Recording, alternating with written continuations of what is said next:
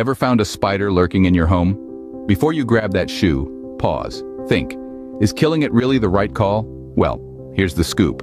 Spiders, those 8-legged tiny monsters, are actually our allies.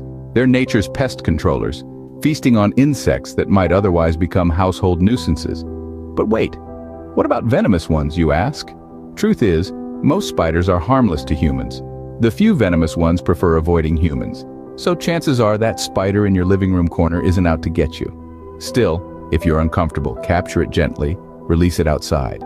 Remember, they're just trying to survive, like us.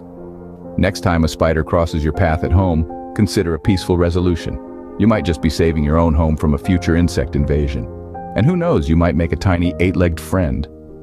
Until next time, folks, keep learning, keep growing, and remember, every creature has its purpose.